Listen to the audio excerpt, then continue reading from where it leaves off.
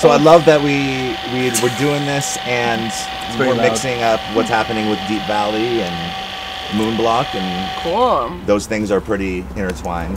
What's it like? Very exciting. Doing the sophomore release. I mean, you always hear about that being some kind of pressure, especially for a band like you guys.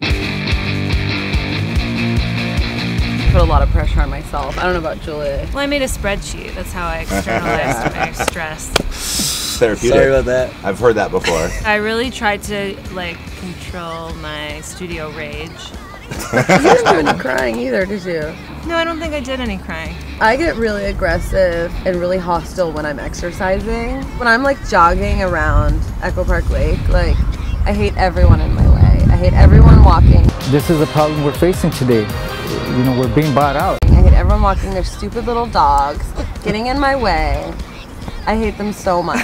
Right. So with the second album, you guys worked with Nick Zinner on it? Yeah. Yeah? How was that? How did that come to be? We played a couple shows with the Yeah guys, and we kind of just became buds with Nick. And he was like, if you ever need help recording. And I was like, oh yeah, definitely gonna take him up on this. Right. You guys already have a lot of songs written, or did you write in the studio? We didn't have a lot of songs written. Any? We had an instrumental version of Grunge Bond. Yeah. Nick was like, wanted us to just like write on the spot.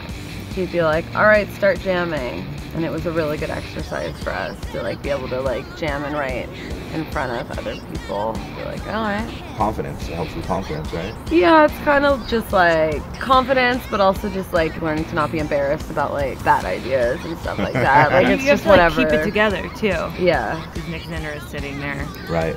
So that's good. So you talked about how you're writing all of the material in the studio. That's different than Histrionics went, right? Yeah. Yeah. Well, we like write a lot of it in the rehearsal space, bring most of it in, and then like finish it in the studio. Our label wanted us to write more.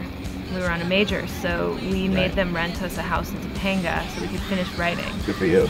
It was a really fun time actually. Speaking of like weed smoking, I did so much weed smoking during that 2-week period. So out of character for me. Our only responsibility was really like Writing, yeah.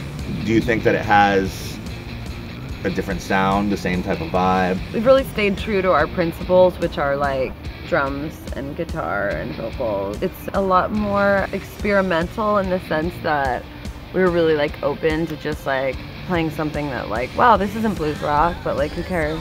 You know? Yeah. Like this is weird. Like what the hell is this? It's awesome.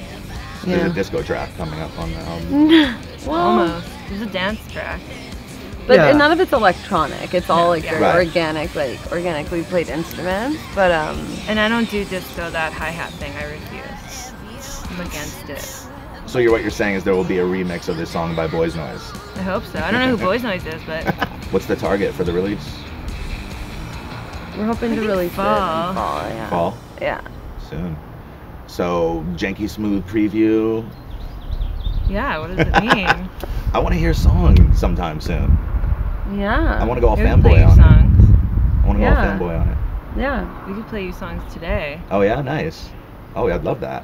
That'd be awesome. Sneak peek. Mm-hmm. Gotta grab that aux cable from Sneaky the car. peek. Can I do a lead? on Cool. one of them, or no? Not so much. You can air guitar. Okay. Doing things that are bad for my